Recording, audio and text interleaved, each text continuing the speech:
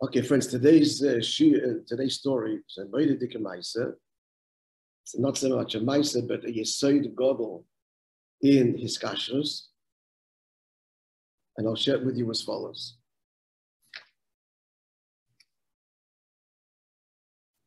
Maybe I'll start with kind of the story, and then backtrack to the Abrengels. So the story is told by Rabbi Groner, Allah Shalom. He says, with the Fabrengen of Beis year, which is the Meledes Red Marash, Tavshin of 1950, he says very, very early. And we should know that the embassy that every chassid has to learn, Tavshin Yud, Tavshin Yud, Aleph Yud Beis, first 5 years. That's what the Rebbe really explains, the Rebbe and his kashas. There's no place in Chassidus where this is addressed so deeply. And just as an aside, in the Sikhs, yeah, the Fabrengen issue.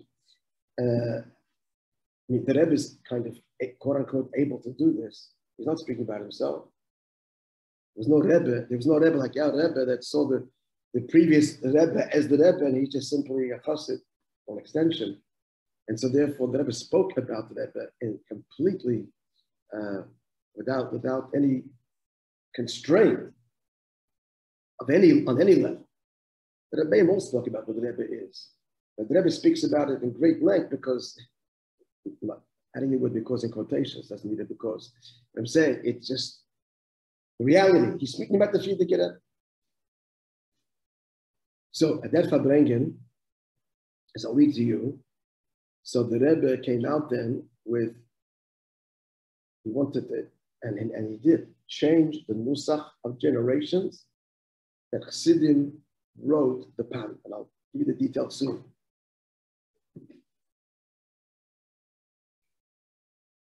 So he gave 2 reasons why he wants to change it. So Rabbi Gorner relates that when Yoel Khan was ein Gesund Bestand. So when Yoel and I wrote up the Fabrengen, so I asked Rabbi Yoel, this is the early years, asked Rabbi Yoel to come with me, said Rabbi Groner, into the Rebbe to give him the write-up, the Halacha. This was before the officially accepting the Nesias here. This is Beis Yir Tavshin Yud. This is before Yitzchak. Yeah, they're both. Label, I don't know, Yoel was still a Bacher for sure. And Label as well. Yeah, it wasn't married yet. And this was the first Reshima. The first Reshima means the first notes of a Fabrengen, hoping that Rebbe would edit it. It was 12 o'clock at night. We knocked on the door.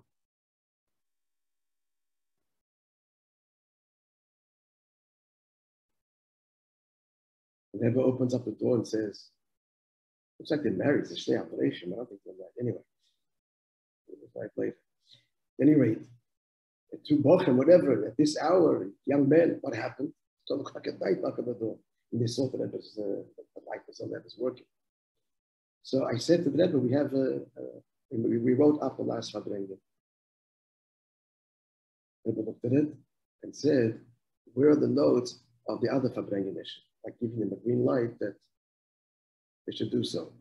Just by the way, I want to tell you something you may have heard. In parenthesis now, Moishe Feller relates how he became drawn to Lubavitch. He was niskared by Rabbi Klinsky. He was learning in Yeshiva University. And Klinsky went as a bacher to give a shir in Tanya. And that's how he was niskared. And he came to Fabrengen the first time. And he says what struck him, the Rebbe sitting with a microphone. He's gone to Siddish Rebbe's. He sit there and how he can have the unity. There's a birth and it's a crash to hear, and it's all very mystical. And here's a microphone and he's speaking. And so it dawned on him that Rebbe wants his message to be heard. He has something to say. He heard it, he didn't hear it. So life will go on if he didn't hear this question or answer of this Dvar Torah. No, this is a Fabrengen where there is a message for Chassidim in the world that wants to be heard. So Deb's kind of saying this, whether you're writing this up where the previous one. So he said, we'll do it. So the Rebbe took what he wrote up, and it went very, very quickly. I saw it myself. When I was in Yechidus. He holds a paper like this and moves it like this. And he came to the part where I just told you that if it's changing, he wants to change. The age-old, and so tell you what it is, text of a pan, Pidgin Nefesh. See this also you put into the Rishina. He says in Yiddish, they'll throw me out of New York. The Rabbi is from New York. I want to change something that Chassidim did for years and years. He paused and smiled and said, look, good, smatnetois. It's okay, leave it in. That was the Rebbe's reaction. Now, what was it that the Rebbe said? What did he change? So I'll read it to you word for word.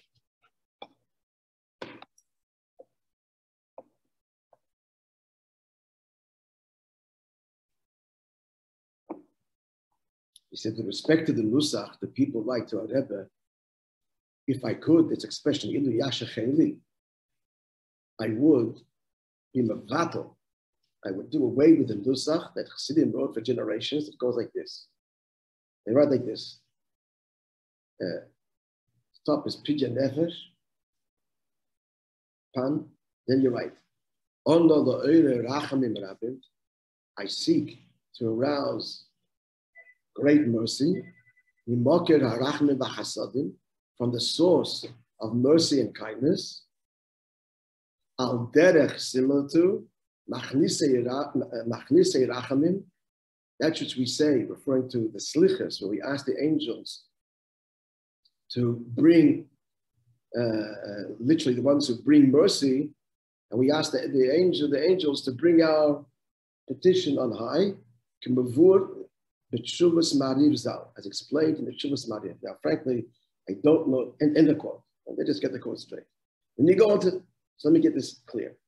How did Chassidim write? I wish to arouse Rachmim Rabim, great mercy from the sources of mercy, similar to the idea of talking to the Malachim that we do in Slichas, and in fact also the Me'ila, as explained in the Tshuvas of Mariv. And then you write what you're asking, your name, and what you're asking your mercy for. So they want to change two things here. First of all, to write, similar to our addressing the Malachim, as explained in the Tshuvas Mariv. So let me give you some background. So first of all, I don't know who the Mariv is. I actually called a little bit yesterday, and I didn't do tremendous research, but one source, he didn't know either, looked up, which couldn't find exactly this tshuva, even though there's a footnote here, what number it is, and we will find it. It seems like this, because of the association with this tshuva and an Achsam Sofer, which I'll read to you. The question is, with Malachim, how do we address the Malachim? Is this not an intermediary? Intermediary. At the end of the Slichas, and where's the Slichas here? No. The end of the Slichas, we say, Achnisei Rachamim, Achnisu, someone get it? Small Slichas in fact. You have to bring on for the I don't know if I have a look if it's there. I don't know if it's there. It's a Slichas of it's in the Slichas. Last page. Yeah, it's the very end. It's not up here. It's not in these. Yeah, which is not here. No, it's in Sim Gedalia.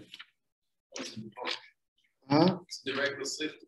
Yeah, regular Slichas book. Yeah. At any rate, no, it's not here. It's only in Slichas and Sim Gedalia, and also in Yom Kippur, even stronger. Someone can find it. I should have prepared a machzor. Any rate, so the Greek question is, this is an intermediary. Now, so much so, let's say Tzedek and Shevish Mitzvah Satvila, Perek Zayin, writes like this, that the author of the Sefer Korban Nesanel that we should say in the Ila, end of the Ila, we say Midas HaRachamim, divine attribute of mercy, Oleinu his Galgali, devolve yourself on me, literally roll, and before your master, our supplications present. So, like we're addressing the middle of the Rachman, like independent of Hashem. And he says it's also, says the Kabbalah Nesano, and says the Tzemach Tzedek, and his words are correct.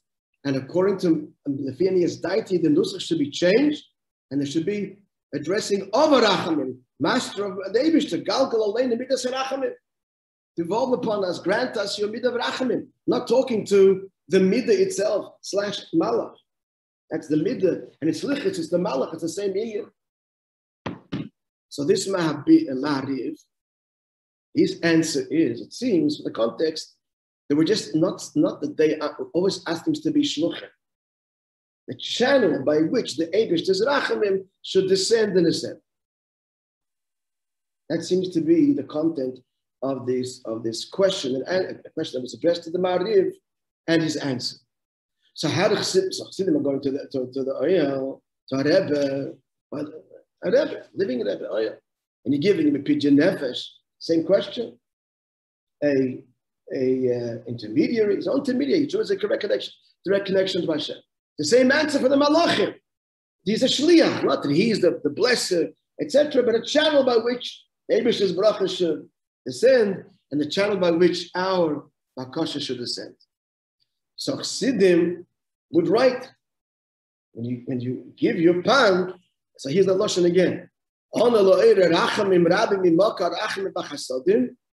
As explained in the Kshuv of the Ma'ariv with respect to the Malach. The Rebbe says, delete that.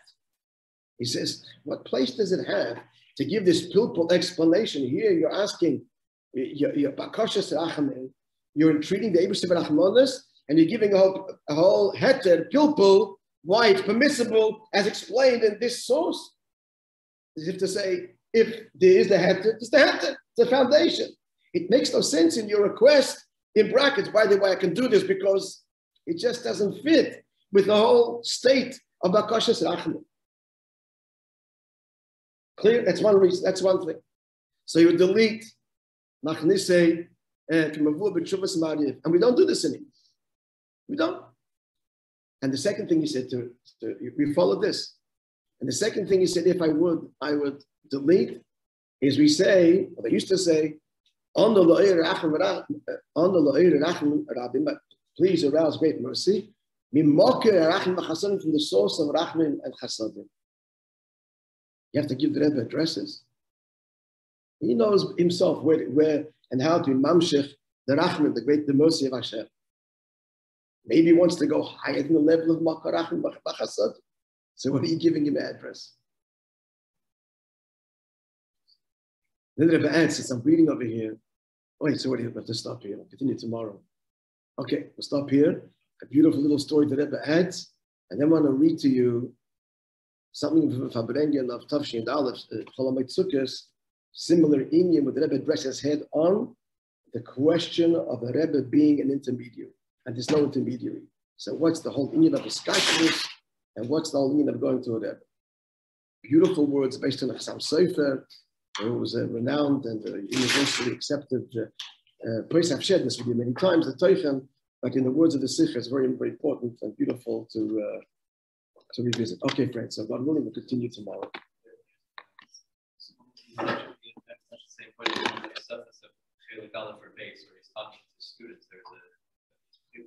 Yeah. Yeah, what is it ever? Yeah, I just have to add, it's important to add that despite the Tzemach Tzedek's protest here in Derech Mitzvah, Rebbe brings in his ha'oros to slichus because our nusach stays there, and the nusach of Yom Kippur stays, despite the Tzemach Tzedek's saying it should be deleted. Because later in our Torah, which he wrote after that, Derech Mitzvah he wrote when he was 12 years old. Later in our Torah, he justifies it. It seems like the Ma'abit is the of a Shliach. The Ma'ariv, Reish Yud Beis.